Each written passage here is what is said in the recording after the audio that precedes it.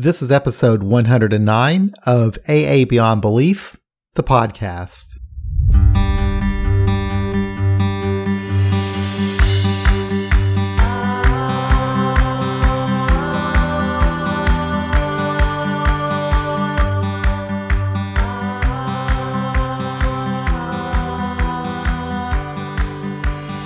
In today's episode, I'll be speaking with Simon P., a friend of mine who I met at the We Agnostics group in Kansas City. Recently, Simon started the Secular AA speaker meeting here in KC, which is doing great. In fact, we've turned it into its own podcast. You can listen to those episodes at secularaaspeaker.org or wherever you download your podcast. Hello, I'm here with Simon P., who is from my home group and attends secular meetings here in Kansas City, and just thought that we would go through Simon's story and maybe have a little conversation. How you doing, Simon? Doing well. Thank you, John. I met Simon, I guess, maybe 3 or 4 years ago. You started coming to our group? Yeah, I think it was about a year after you guys got started. And then you recently started this speaker meeting, the secular speaker meeting, which is going really good. So far, yeah. Yeah, and it's been a lot of fun hanging out with you lately. So I thought it'd be nice to have you over here to kind of share your story, because I haven't heard it. I appreciate it. I guess I really don't talk about my personal life a ton, kind of on purpose. When we're in groups, I guess when I share, I try to think of a way to explain how I've used things I've learned that have helped me. And it often doesn't involve going back and remembering times in my life that I was really depressed and far away from what I consider reality at this point. And I don't know, I guess remembering those times in detail out loud to other people is most sometimes entertaining or fun for me, but it's usually not productive. I wasn't doing well then, and I didn't have a good perspective on life. So I guess I'll kind of, though, at this point, start back, give you a brief rundown of my youth and what maybe led to drinking, and then what led to me wanting to stop drinking. When I was really young, alcohol was a big part of my parents' social lives. I was always allowed to drink alcohol, and I wasn't getting drunk at the age of 5, but I could have sips from my dad's beer when I was getting it from the fridge. I remember being pretty young and like getting to taste hard liquor for the first time. I think I didn't really enjoy the flavor of liquor at that point. Beer, I did like the smell and the taste of, but it just wasn't a big deal. And everybody who did drink that I was around growing up had a good time, enjoyed themselves. I didn't see the social and conflicts that happen within families because of it back then. It just seemed like kind of a party. Then when I was a teenager, maybe 14 or 15, I got drunk for the first time, like swiping beers from my dad. This was all still well and good, though. I remember towards the end of high school, I started, when I would drink a lot. And I was kind of known as the guy who could drink a lot. And I knew that it took away what I felt to be crippling social anxiety. And I wasn't unpopular or even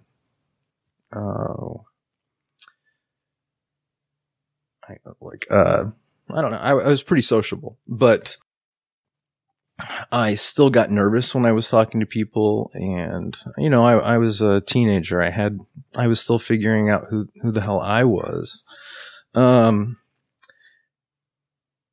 And it eased tension, I guess, at that point.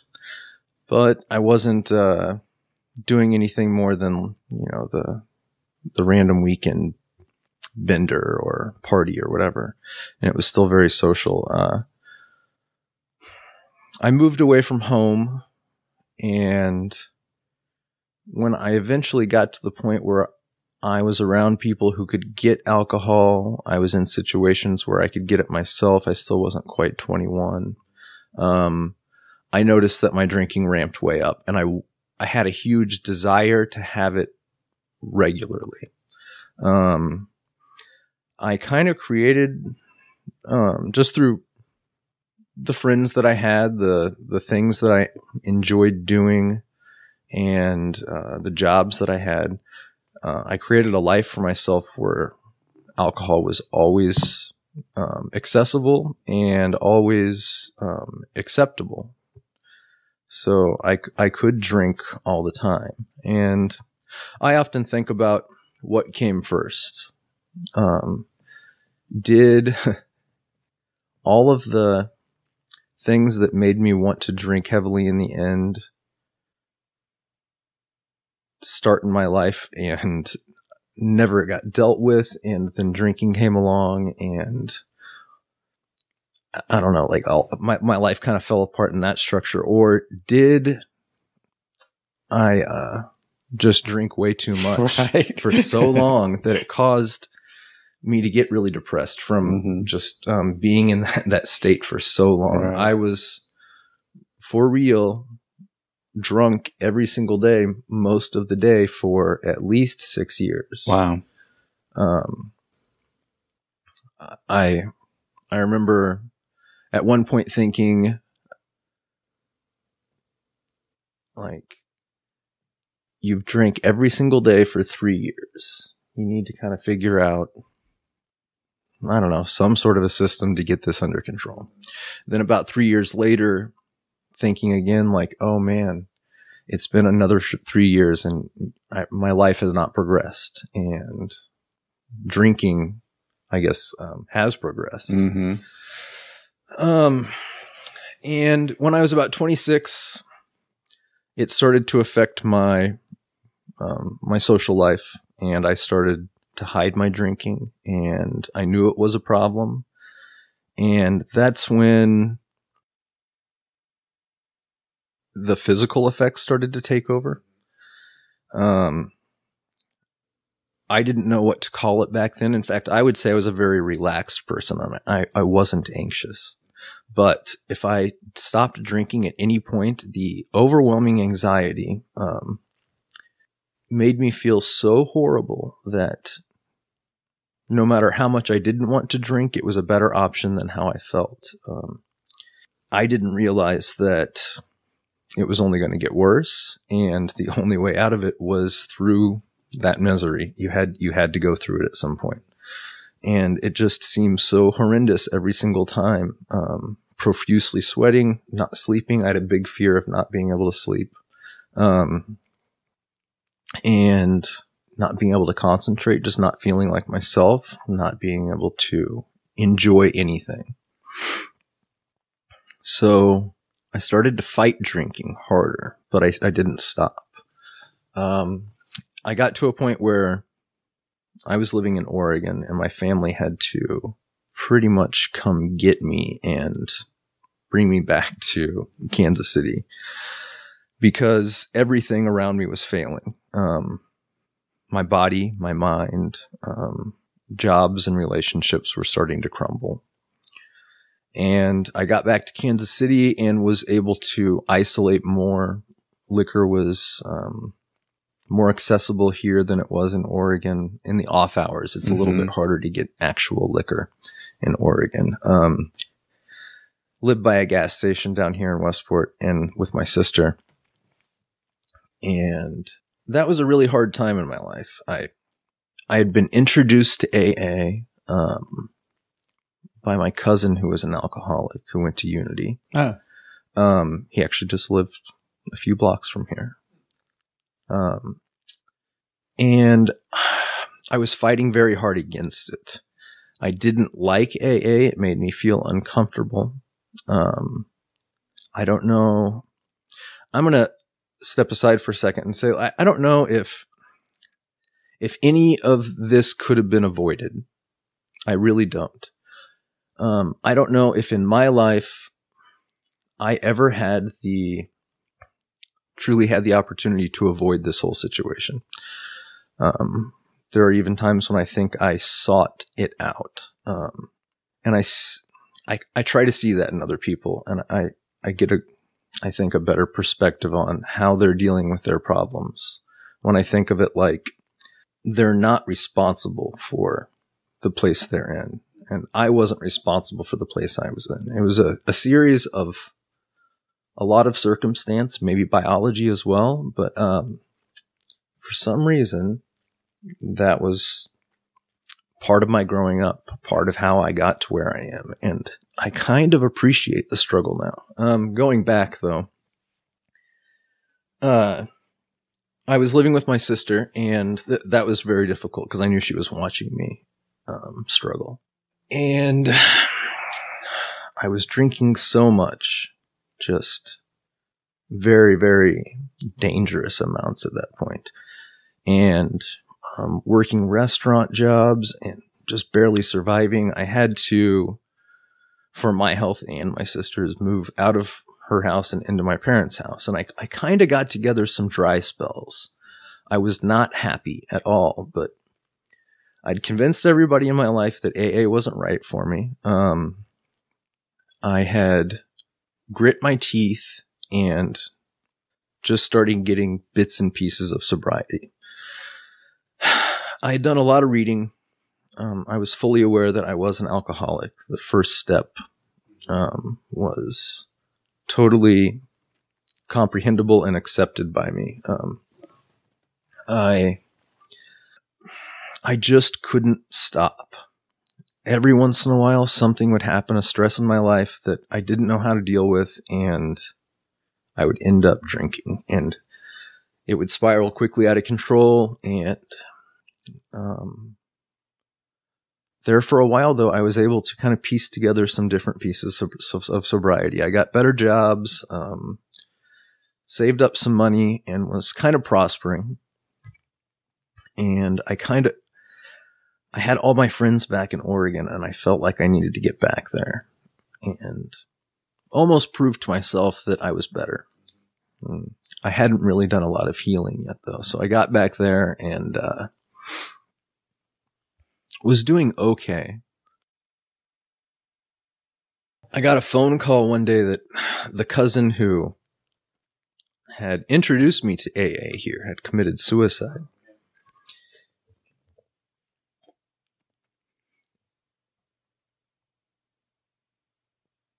But that caused a spiral, I suppose. It eventually got to the point again, though, where my friends were calling my parents, and they came back to Oregon, and I had to get out of there. I had to have some sort of a support system put in place. You know what? I don't know. I might have done fine out there eventually, but there were people who did care about me, and they were afraid I was going to die.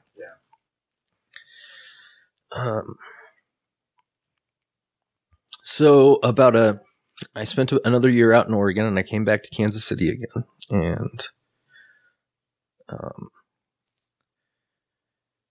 and I was doing well again. I'd started going to AA Unity, kind of getting matriculated back into that population. I didn't really have any friends here, so and I was still struggling with depression severely. So I fiddled with that. Tried having some serious relationships that did not work out. Also did a little bit of drinking here and there. For the most part, tried to stay sober, and I did a pretty good job. I'd say about 80% of the time after I moved back to from Oregon the second time, I managed to stay fairly sober. When I did drink, though, the alcohol consumption was dangerous. I would drink to get drunk immediately and to turn off completely. That was almost always after I started being fearful of drinking, and after I didn't want to drink anymore, what I always used alcohol for was to shut off a constant drone in my head that was my inner dialogue that was constantly spouting unhealthy things and worrying about unrealistic things. And I would lay awake at night and just think and drive myself pretty crazy. So I would drink and I could shut that voice off and I could go to sleep and have a part of my day that wasn't high anxiety and very low depression.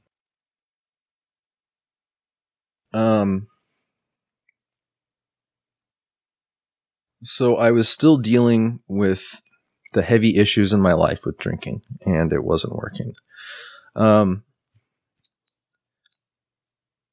Through friends of a friend, somebody mentioned that they were going to a agnostic AA meeting. And I had kind of fizzled out of AA again at that point. I just wasn't super interested, hadn't found what I was looking for, I suppose. And I started going with my father, who had also had a drinking problem and stopped, I think, with a lot more ease than I did, which was frustrating at times. So we started going, and I don't know, I really, as far as the secular meetings go, I really fell in love with the amount of thought that went into the reasons why things worked for people.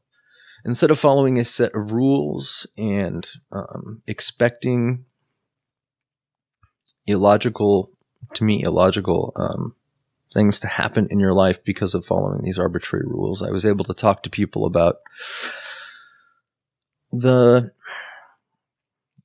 physiological and psychological processes that they went through that made their lives better.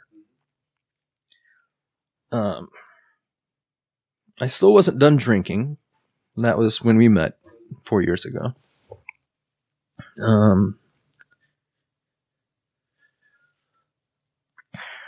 I can't tell you exactly why I didn't take to not drinking. It took me, so after I started trying to not drink, it took me about 7 years since my last drink now. It was very hard. But I think I finally got to the point where I had seen my life ruined. And I mean, like, I don't know. I have nothing, no job, no friends, like all the way down to nothing. So many times that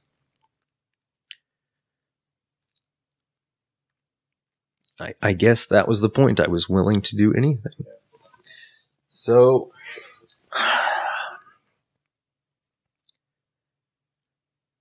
again, I kind of just grit my teeth and got through it at the beginning. And again, I had kind of stopped going to AA. But I I had started a relationship with someone who filled a lot of the holes in my life that AA now fills.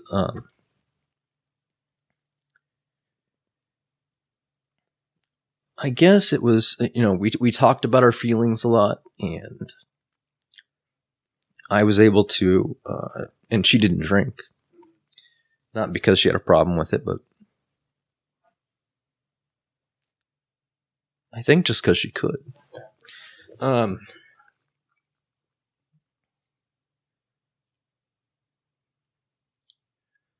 still learning how to deal with different problems in my life, but for a year, when I was with her, I was able to not drink, and it got enough time between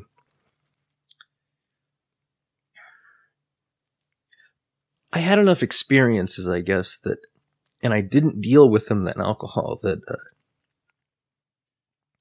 all of that built up, and I was able to eventually even just imagine myself not failing.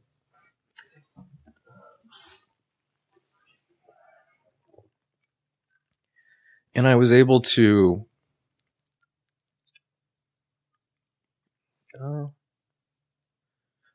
I think that's the best way to put it, because I had never imagined myself not failing. I always thought something would crop up and I would start drinking again and lose everything again.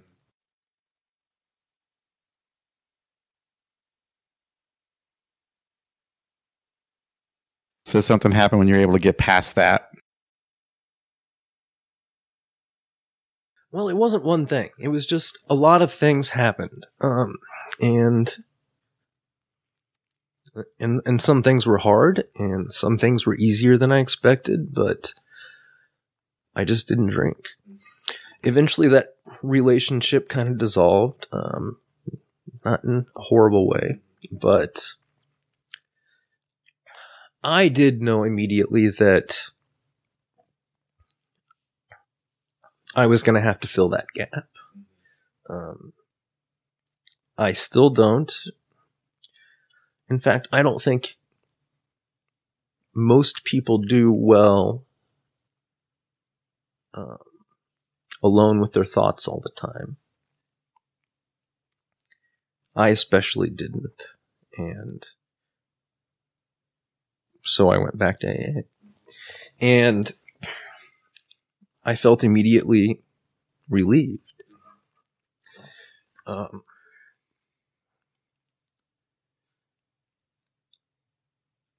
Yeah, it seems like when you came back, you got really involved too. Well, I did. And I was kind of thinking about that just now. I still do get a lot of satisfaction and self-worth from thinking I might be able to help another.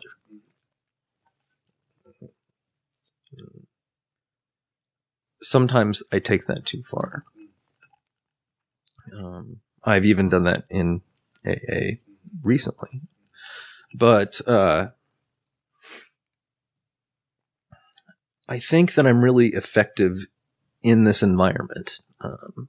Not just me, but people who have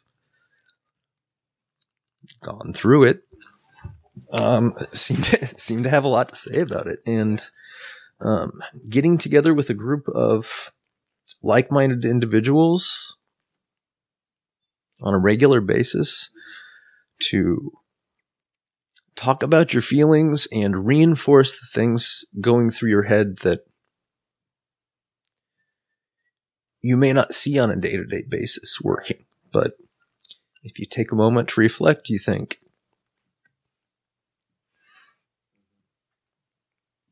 so do you think it's do you get the most benefit out of what actually happens in the meeting there at the actual meeting, or is it like just the relationships that you're developing with the people that go to the meetings? That's a good question.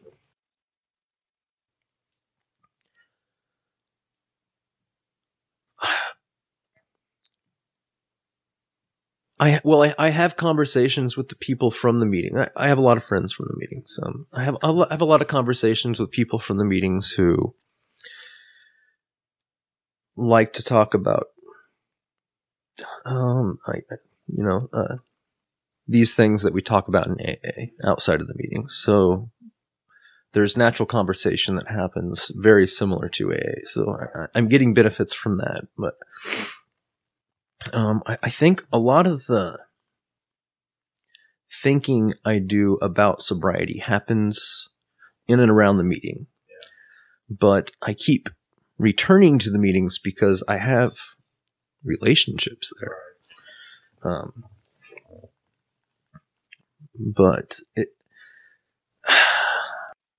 it's fun, I think, to watch the people come in, because there's been a lot of people come in that weren't coming to the meetings when you were first coming around. It's fun for me to watch those people over time, kind of get themselves together.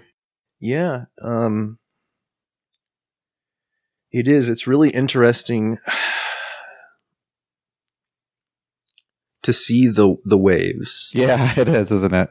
That group has changed personalities over the last 4 or 5 years, hasn't it? It sure has. And yeah, I guess just you almost don't notice it. Yeah. It's like very slow, gradual. People come and go.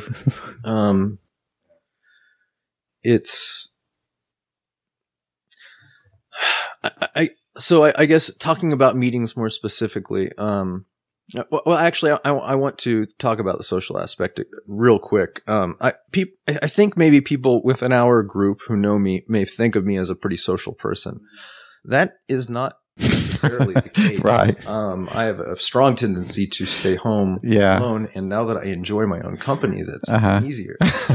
But I know that I don't do well alone, and I work very hard to maintain my relationships. Right. That's something that I do despite myself, but it works and it helps. I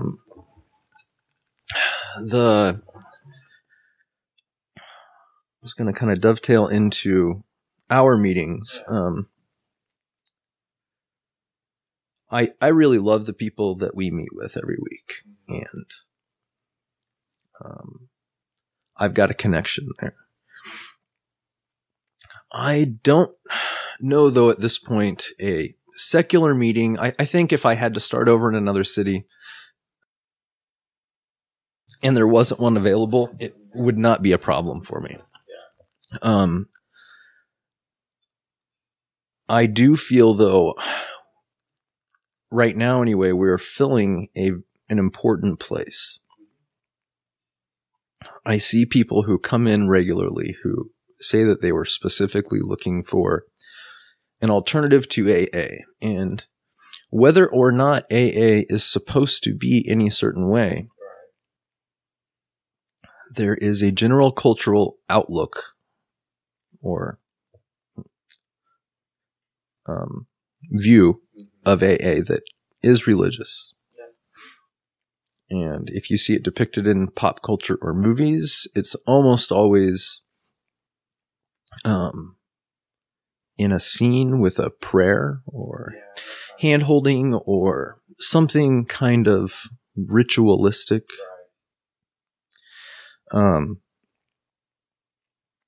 And times change. And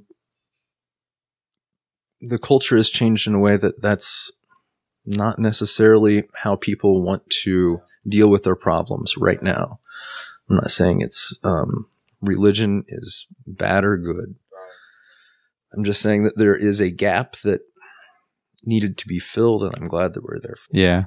I find it interesting because, so our group is like from this long line of groups that were started by agnostics and atheists. But anymore, I'm beginning to see people come into the meeting that they don't necessarily identify as atheist, agnostic, or anything. They don't really, I also have noticed over the past year, the conversation about religion does not, and complaints about traditional. Right. Yes. And I hate that too. Right. Traditional AA doesn't come up. Right. I really didn't like that. No, me either. I don't think that, man, if you got to get something off your chest in an AA meeting is a good place to do it. I just don't have a lot of room in my life to be thinking about things to complain over. Right. Same here. And I don't know if spending 1 hour is best used like that. Well, I think it's funny because I think that the group mainly consists of people who probably really weren't going to AA before they came to our group. That's probably one reason, you know? I would say at least half of the people that I see on a regular basis now have gone to very few, if any, meetings outside of. So they don't really have a bad experience. They don't really have anything to compare it to, really. Yeah. And I know we've talked before about it, and you've written a blog about it, but we don't talk a lot about the steps or the traditions or even sponsorship that much. I know that does rub some people the wrong way. And I do see the benefit of those things, but I see people coming back to the meetings and I see them not drinking. And well, it's kind of funny because I was having a conversation with someone about that. And I said, but you know what? People are staying sober and they're coming back. And as I really watch what's going on, I see that all this stuff that's happening anyway. I mean, people kind of get curious. What are those steps about? Will you help me? Will you explain this to me? And I'm starting to see it a little bit happen a little bit more. Yeah. It is. And the people that I am closer friends with within the group have kind of naturally sought it out. I think once you start down the path of looking inward and changing, it leads you to common questions and solutions. And I've read a lot of self-help books, AA kind of books and Buddhist kind of books and just feel better kind of books. And a lot of them point towards the same forms of therapy for relief. I found a lot of relief in, I don't know, the idea of staying focused on the moment. Right. And I guess, you know what? I've gotten the most out of just staying committed to changing. Yeah. And where I see myself lacking in an area, or if I feel myself telling a story to myself about how I am not a way that I want to be, I now actively work against that. I don't know if I just work to change. And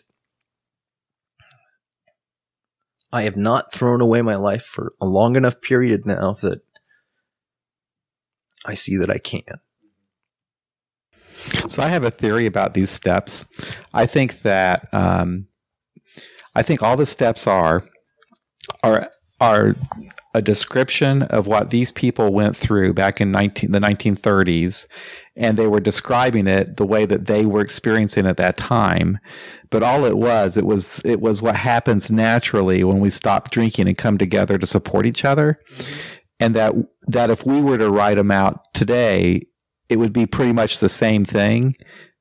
Yeah, very, very similar. I think so. Yeah, I mean, in a very general sense, I feel the 12 steps, they say, look at your life, see where your problems are, realize where you can and can't do work on those things, accept the things you need to, make changes where you can, and be willing to make progress along the way. Maybe help others. Yeah. Yeah. And I see that happening. Yeah. And I just think it's like, well, this is kind of like an organic, just a natural thing. And I think it was back in the 30s too. I think that they had their little group that they went to and everything. And maybe they were a little bit more dogmatic, but basically it was just what happened when they got together. I think maybe the whole idea of looking inward, I don't know if that would have been something that would have come around natural or not, but maybe it does, because maybe it is just a natural reaction. Because I think it is when I think about it, because for me, I was kind of shocked that I couldn't admit that I had a problem. And so almost immediately I started questioning what the fuck was going on with me, you know? So yeah, I guess through the conversations and the books that I've read,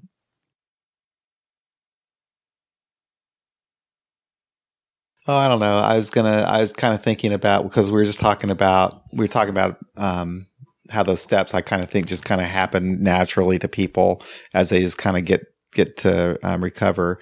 But I thought I would talk about the speaker meeting a little bit, because I got to the point, I've gotten to where that's been like my favorite meeting of the week now. And I think early on in my experience in AA, I think I kind of liked speaker meetings, and then I went through a long period of time where I didn't like them, but now I really like them. I get a lot of value out of those stories, you know? I do too. I guess I started the speaker meeting for a multitude of reasons. One, we didn't have an evening weekend meeting. Right. And that's go-to time for, you hear your friends out doing other things. Yep. You're used to hanging out with that group of people. And we didn't have a regular speaker meeting that was really sticking. It was kind of half scheduled into a here and there, but it didn't necessarily ever work out. And I liked the idea of somebody sitting down, thinking about a message they wanted to convey to a group of people, and getting some time to play that out. In the meetings, we often speak from our heart. At our meeting, you know, there's a lot of people speaking from their heart, and it's spontaneous and emotional. But it sometimes kind of leaves you wanting more, or, you know, so sometimes I think of things I wanted to say after the meeting and didn't get a chance to. I think they're important. And I just wanted to kind of change it up too. So here we are, a few months into it. Started in November, I think. Yeah. I'm getting a little bit stressed because I've somehow weaseled somebody to show up every week, but I'm worried that one week it's just going to be me there, and everybody will be wondering what's going to happen. I guess I get one free pass. I can do it myself one week. Yeah, that's right. That's right. That's right. But it's been exciting, and I've gotten some people from outside of the group. I'd like to do some more of that. You know, I'm willing to kind of see where it leads to. I'm not it's been my ways. It's been fun that we have had people from other groups, and we've had visitors from out of town too that have come to that meeting.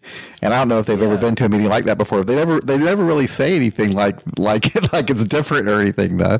You know, they just seem to enjoy it. Yeah, I mean, we've never really gotten a complaint. Well, no. You know what we have? Oh, really? Well, there have been a couple surprises, not in the speaker meeting, but in secular meetings. Surprises when somebody doesn't know we aren't going to do a prayer. Oh, right. They're really expecting. Yeah. I always feel really bad at that point because I know somebody from our group's going to get pissed. Right. Yeah. Yeah. But, yeah. For the most part, though, I think that we'd be okay with speakers. I hear people say, "Oh, we're going to run out of speakers." I don't know. Well, there's actually a bunch of us that, you know, in that community. Plus, like you said, reaching out to other people. I like the idea of, you know, getting people from other groups. Yeah, I keep trying to get. I need to do some more legwork myself. My time's thin these days, but I try to get people scouting out for me if I hear that they're going to other groups. But we'll see. Maybe someday I'll be able to pass the reins off to somebody else and they can figure out what to do for a while. Or maybe I'll have a business meeting one of these days and see what everybody else wants. But it's been really fun, and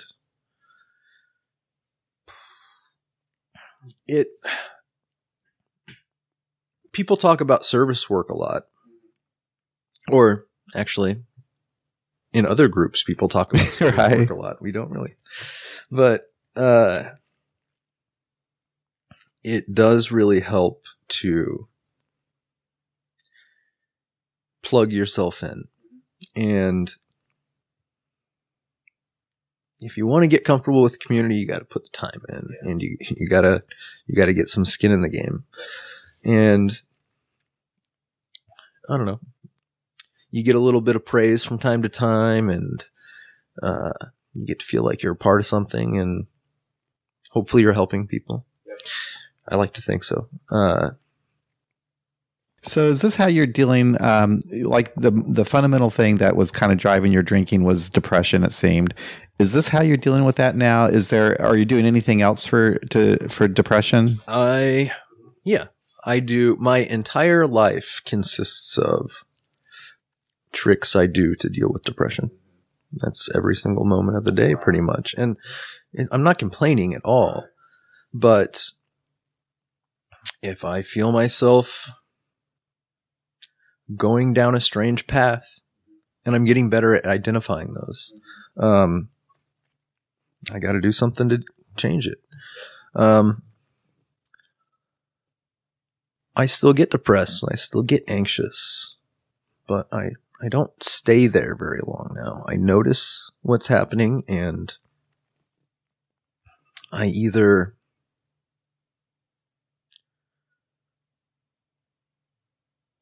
accept the emotions that I can't do anything about for what they are, or I take action. So I take an antidepressant. Have you ever thought about that? Or I did. I took an anti-anxiety medication, or I took gabapentin, which was for anxiety, and it worked well for me. It was hard to come off of also, which is not something I was told or aware of. But I think just naturally, if you're taking something that deals with anxiety or depression for you and you come off of it, you're going to naturally feel those effects of depression and anxiety again, and you're not used to them. Because I've done that, and because my doctor has talked to me about maybe going off of it, and my problem was that when I would go off of it, it seemed like I just fell off a ledge. But she said my problem was that you should never stop it immediately. You need to. Yeah, and I did not know that. I tapered off things. I also want to be clear. I'm not saying that one should try to get off medications. That's something I thought about for a long time and talked to doctors about before I did. But it caused other side effects. It does. Everyone does. It does. And I also, for me, I felt like I needed to be able to take life in on its terms, and I didn't want to filter it out anymore. And honestly, maybe I wasn't clinically depressed. Maybe I didn't have those chemical imbalances, but I had drank for so long that it mimicked that closely enough that it could be diagnosed. And I did for a period of time. Right. Have those symptoms because I put myself. Right. Yeah. Yeah. But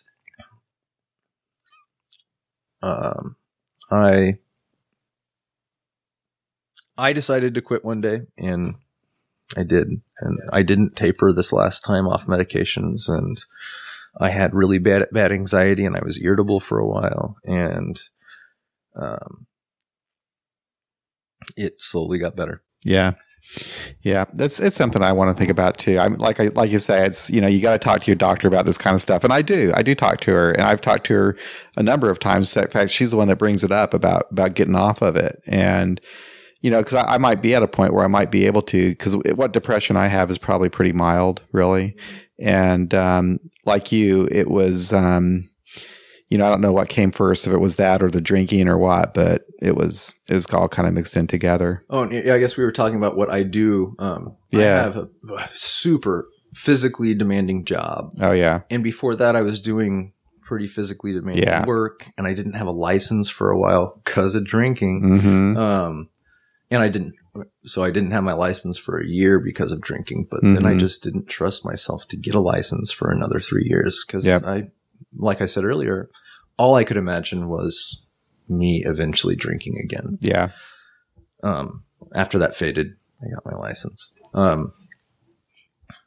So I get a ton of exercise and I can sleep easy at That's night. great. That's when I don't feel like I'm going to, I take a Benadryl, and I don't call that what you will, but it helps me go to sleep. No, I had a doctor tell me to do that. But yeah, that's something I need to do. The exercise definitely does help. And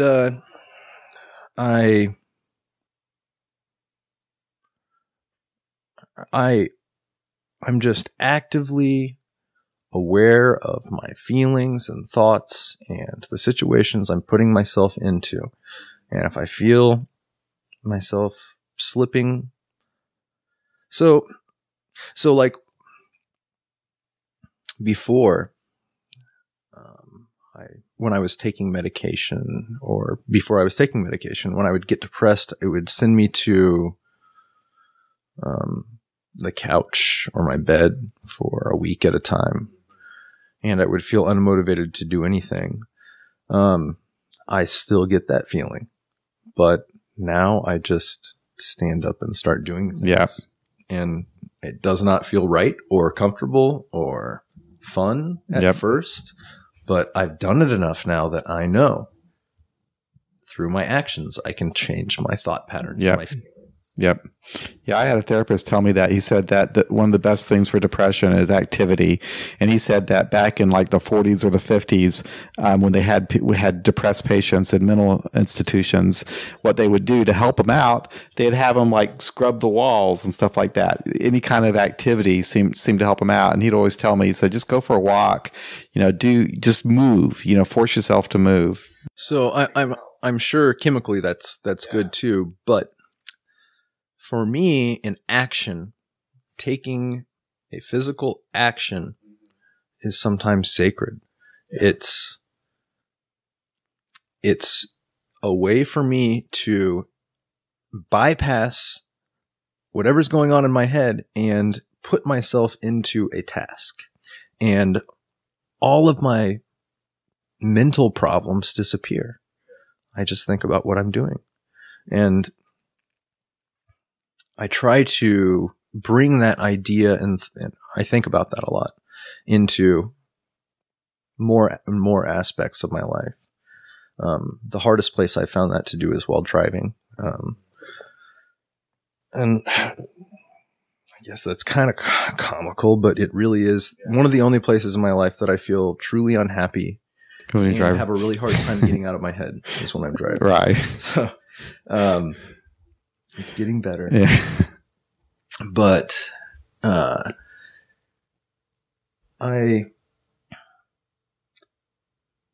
if I find myself thinking about something that's bothering me, it's usually just the thinking that's the problem. And if I can stop it, everything else is fine. Yep. If I look down at my hands and my feet, I'm almost always in a decent spot. I've got all my fingers and toes, and I can expect a meal and a place to sleep. Well, I think you're doing great, man. I'm glad that you came back to the group, and I'm glad that you started the speaker meeting. Like I say, it totally is my very favorite meeting of the week. I love all of them. I loved Greg's talk. I'm looking forward to that. Jenny's talk. I mean, all of them have been really, really good. I mean, people have put some thought into what they're going to say, Yeah. I'm actually really looking forward to the speaker tonight. John B. Okay. I have been able to kind of cherry pick people so far that I enjoy listening to, and yeah, he's one of them. I've been trying to pick people who so far have got more sobriety time than I've got, and I think, do put some thought into what they have to say. And if anybody's listening and they feel like I've been discriminated against them for those purposes, you're willing to bring that up with me. It's probably not the case. But yeah, I do. I really enjoy listening to people's stories. And I like also the conversation afterwards. You know, sometimes it's really, really interesting what people have to say. It is. And, you know, I'll go through one of the speaker meetings and not pick up on everything that somebody else picked up on. It expands the conversation, and man, it also, you get to feel like you're getting to know somebody a little bit too. Yeah. I mean, whether it's manufactured or not, it's a real experience. Absolutely.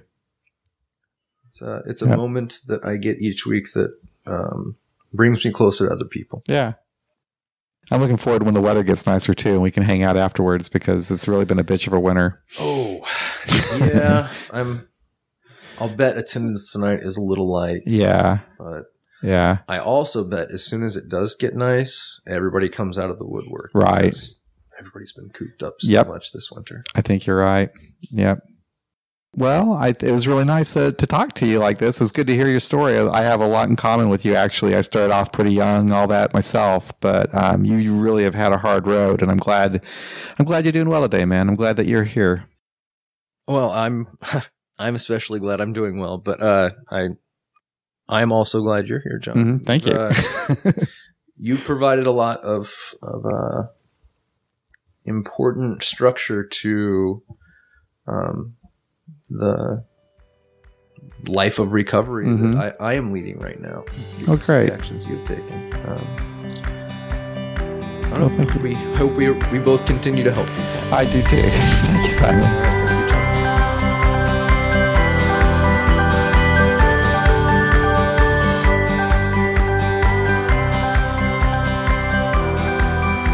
Well, that concludes another episode of AA Beyond Belief, the podcast. Thank you so much for listening, everybody.